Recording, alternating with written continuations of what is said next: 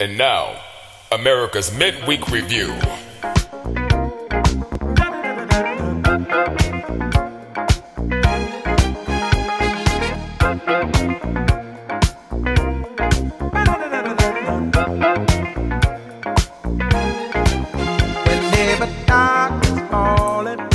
Welcome everyone to the Midweek Review.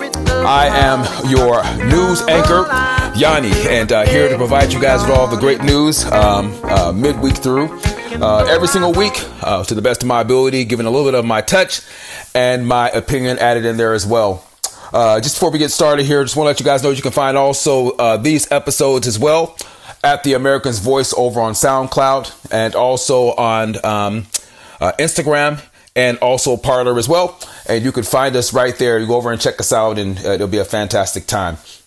But glad to have you guys along this week. Got a lot of stuff to tear into, lots of things to digest, and as I'm actually feeding it to you guys. So get ready, and I hope you guys have the little bibs on and those great things like that. But on to the news though. I want you guys to understand and note that I have these megalodon. You guys see the movie, right? These megalodon size reservations. But have no fear, you guys. The great giveaway with the Democratic National Convention this week.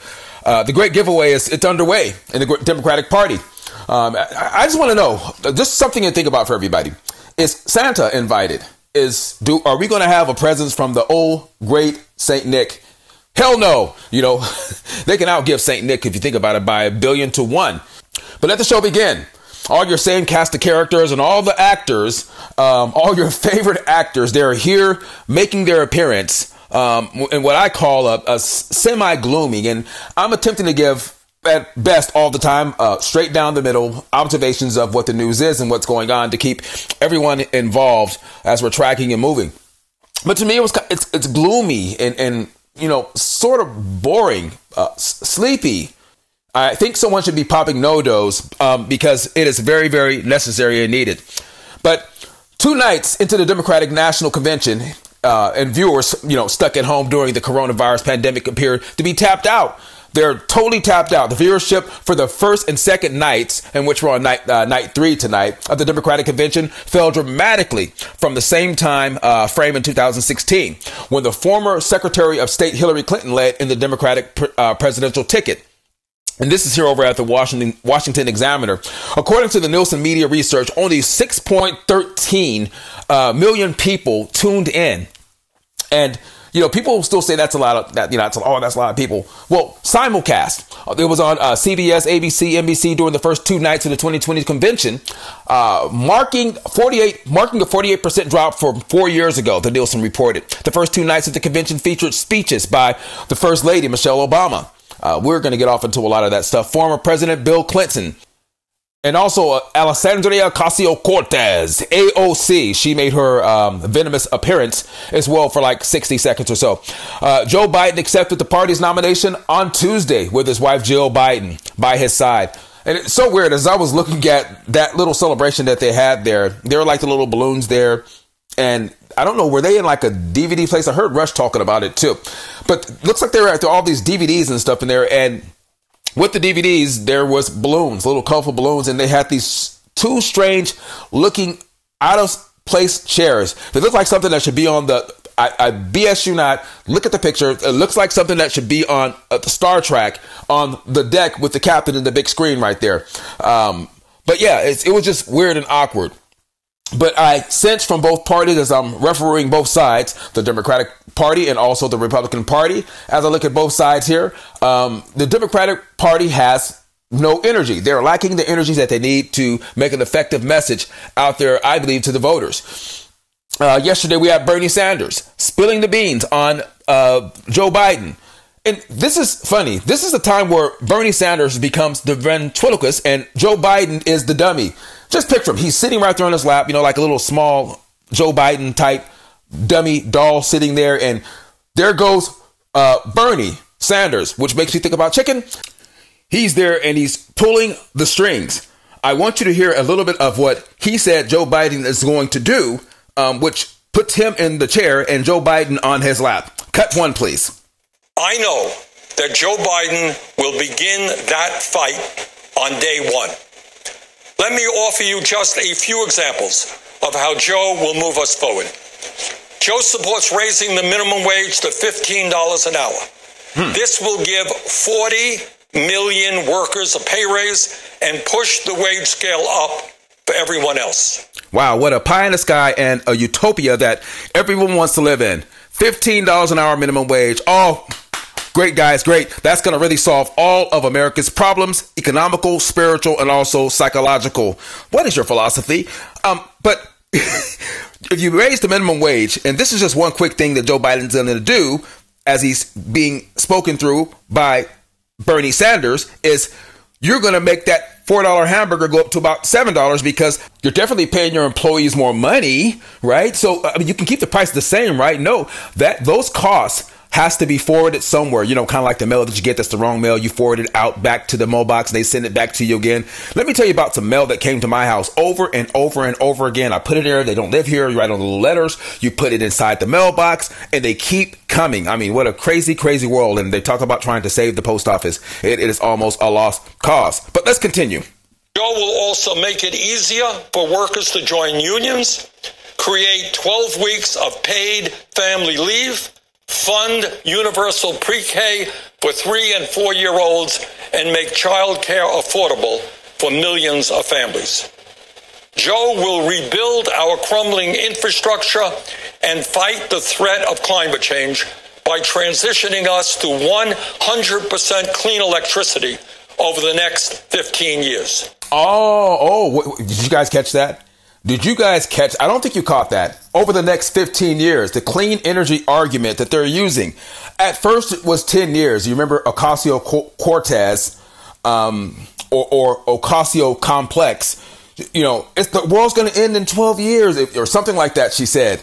Idiots. But what he said, though, basically 15 years. What Democrats are good at, they're good at moving the goalpost. And they got caught with their hands in the cookie jar once again. And you didn't do it? What? You got chocolate chips on the side of your face. Holy smokes. And AOC, speaking of AOC, she was at the Democratic convention too as well, endorsing Bernie Sanders at the DNC. She fires off these bonkers socialism wish list, and she had like 60 seconds is what she had. But I'm going to tell you what, the thing that stood out to me when she was talking, she was calling and endorsing and seconding the motion, kind of like the Smokey Robinson song back then, second that emotion. Yeah, she was doing that for the president. And this is good. I'm going to I'm going to tell him. Should I tell him? I'm going to let you guys listen to this here. This is AOC speaking at the Democratic convention. And this is cut number 2. Play it, please. In fidelity and gratitude to a mass people's movement working to establish 21st century social, economic, and human rights, including guaranteed health care, higher education, living wages, and labor rights for all people in the United States.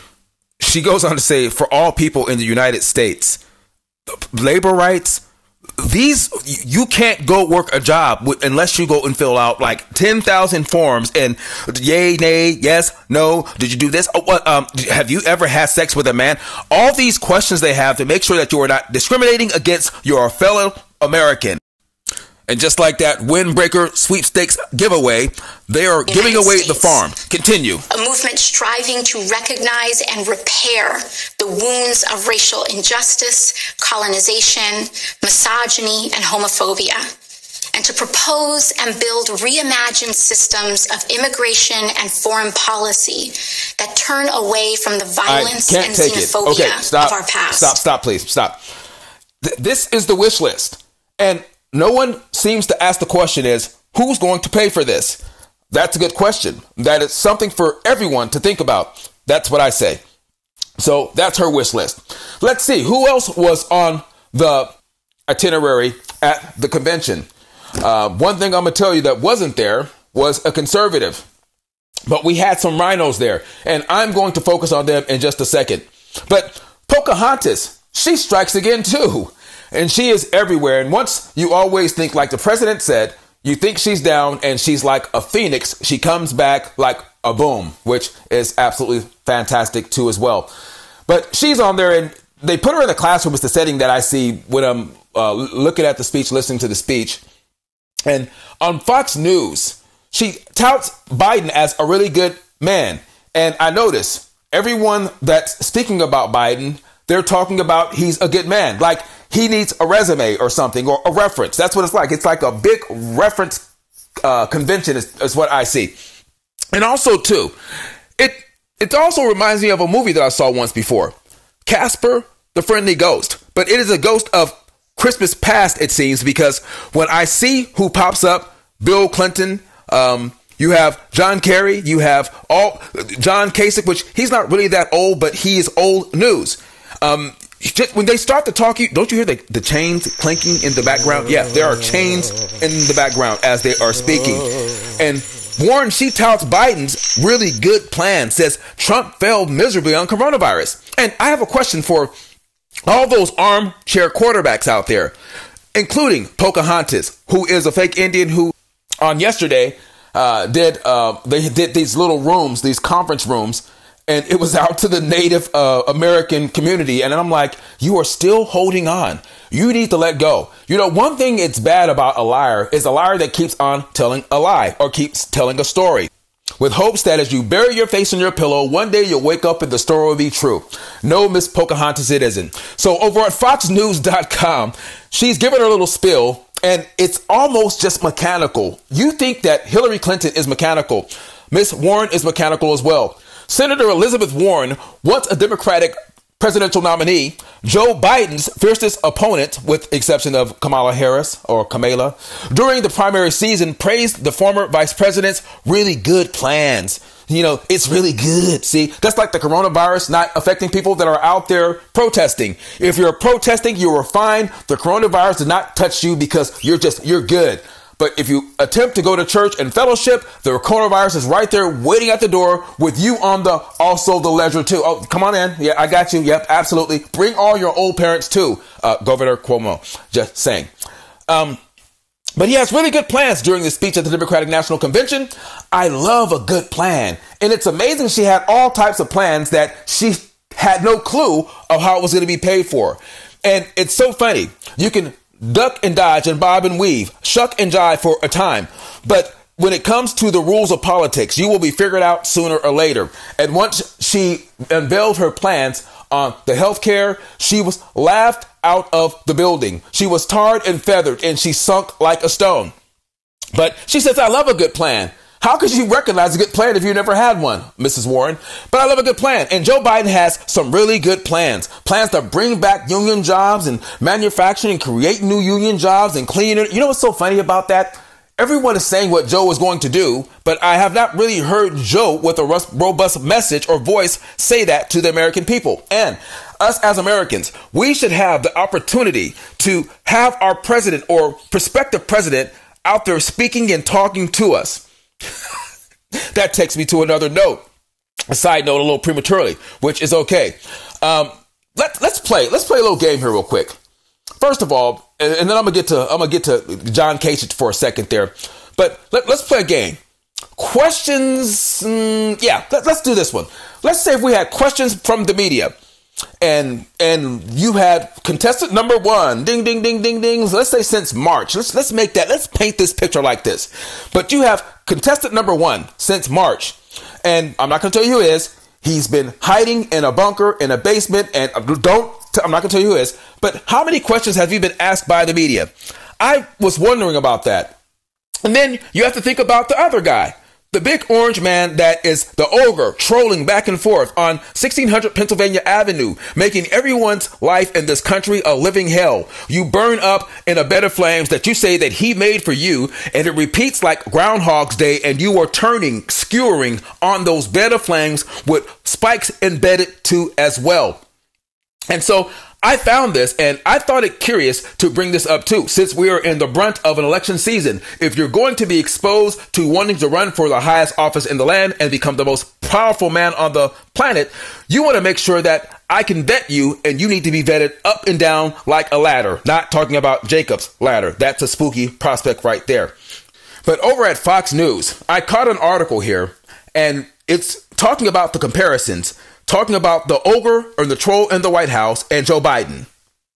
Yep. A study finds Trump took 700% more questions than Biden over the month-long period. Now, the numbers I'm going to break down that I spoke on earlier, the 34 versus the 1,800, I'm talking about tough questions. I'm talking about mediocre questions. I'm talking about average, everyday questions. When you go to the coffee shop and someone asks you for some coffee, if you want coffee, and you'll say, no, that's a simple question. Those are the softball, Melanie Keach type questions that are lodged at the Biden campaign.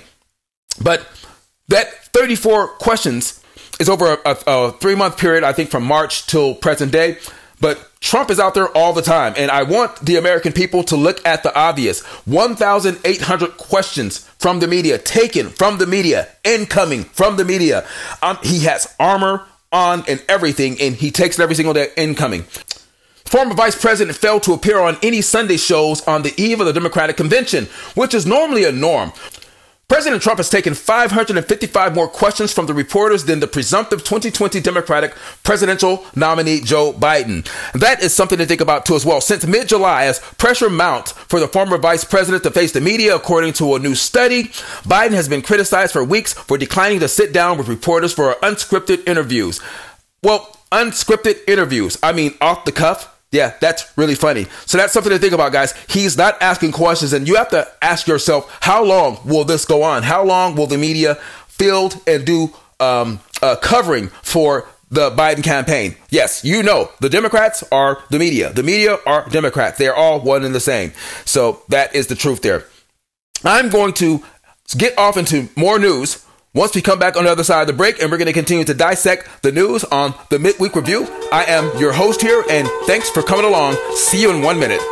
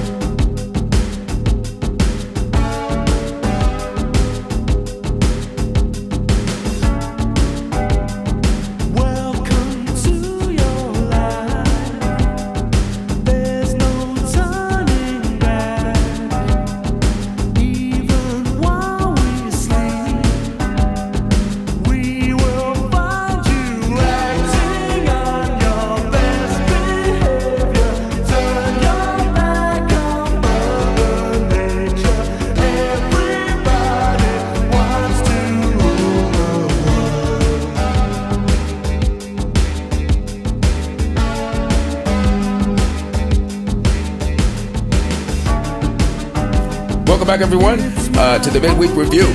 And we're going to continue to move along and dig into weekly topics that are affecting us in the United States of America.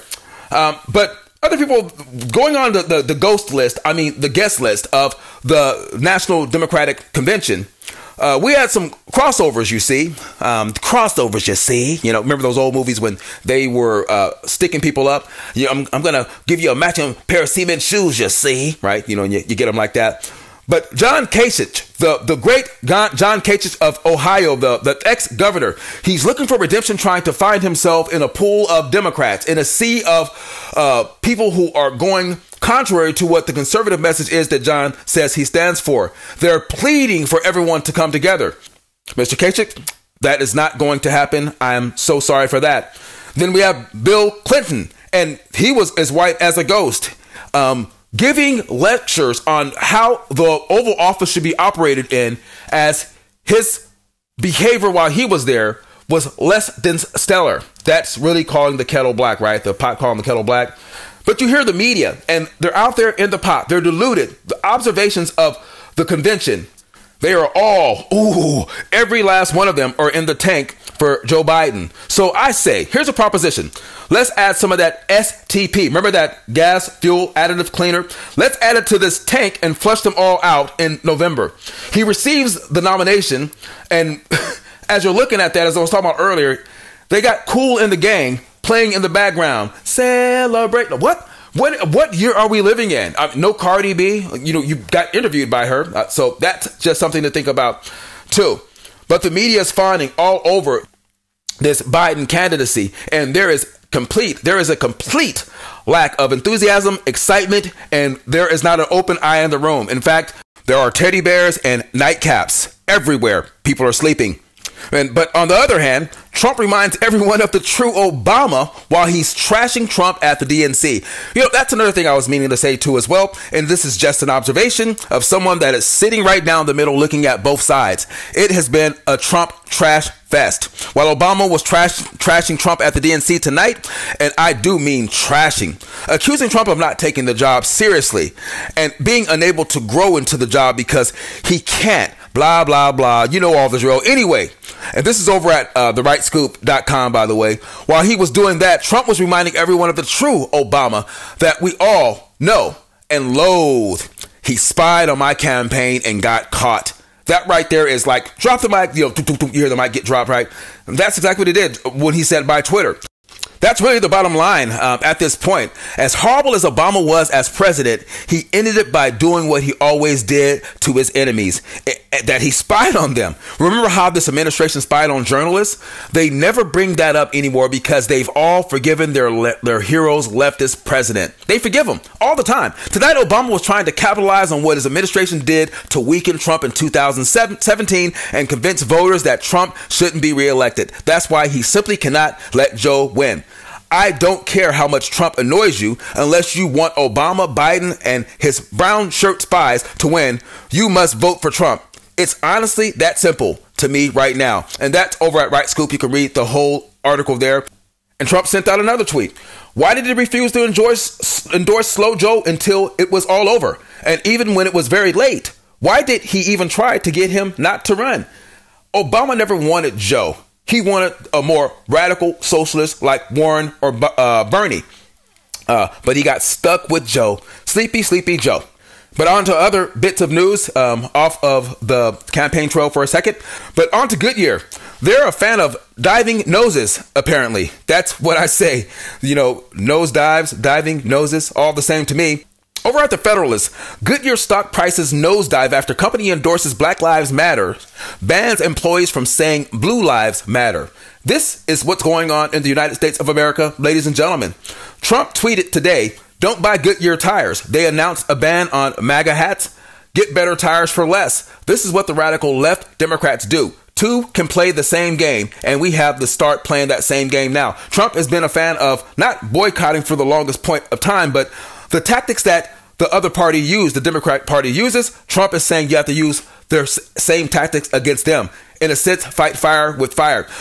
Goodyear Tire and Rubber Company stock prices plummeted more than 4% Wednesday after President Donald Trump called for a boycott of the company for a reported zero-tolerance policy on Make America Great Again hats and Blue Lives Matter messages. My question to everyone before I continue is, does Blue Lives Matter if they're a person and if they're black, if they're in a blue uniform or a brown uniform? I've seen ugly police uniforms before, and you call them the men in brown.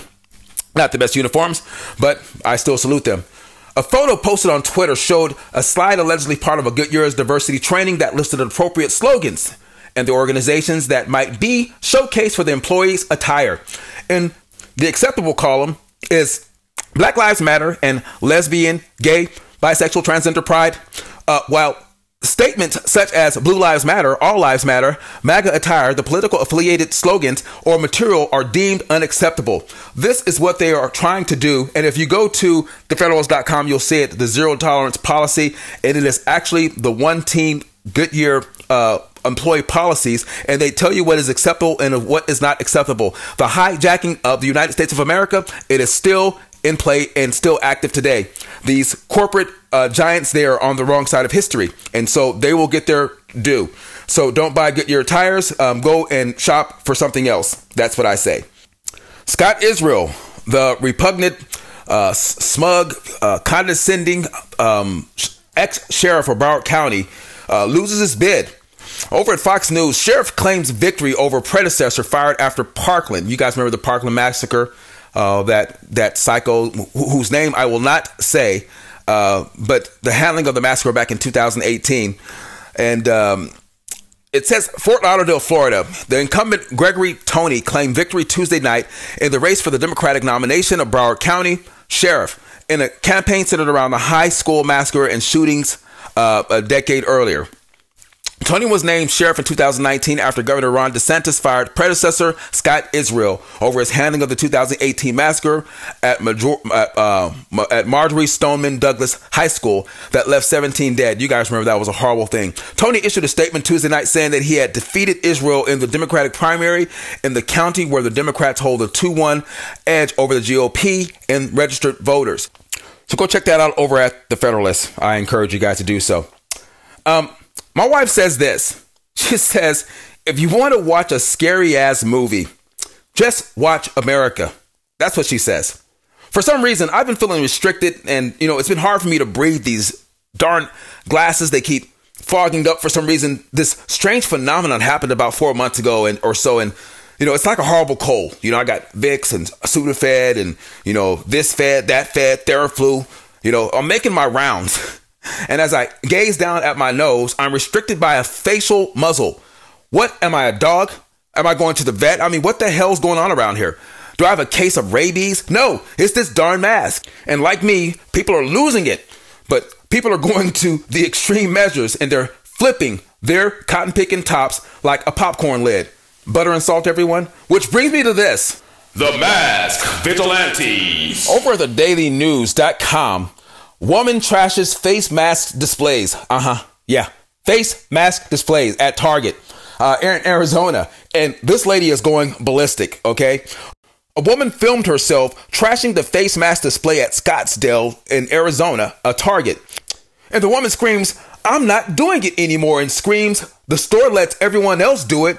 After staffers try to stop her, she goes off. "I'm not playing anymore. These effing games, it's over." This lady is at the precipice and at the brink of losing her mind. Here's a little bit of the clip, and she is going off.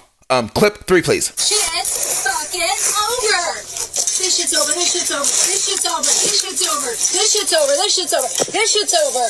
This shit's over. This shit's over. Yeah. And she is demolishing the Target store. And the employees are standing around like, what in the world is going on? She is losing her mind like one flew over the cuckoo's nest. Over at Fox News, Indian man attacks female employee who asked for him to put a face mask on. Surveillance showed him pulling a woman to the floor. Yeah, he was dealing with her too by the hair. Like the caveman days. Oonga Booga guy has this big old giant, this big giant like bat of made out of wood or stone back in the day. And they would blop the lady over the head and he's pulling him to the house and she becomes his wife.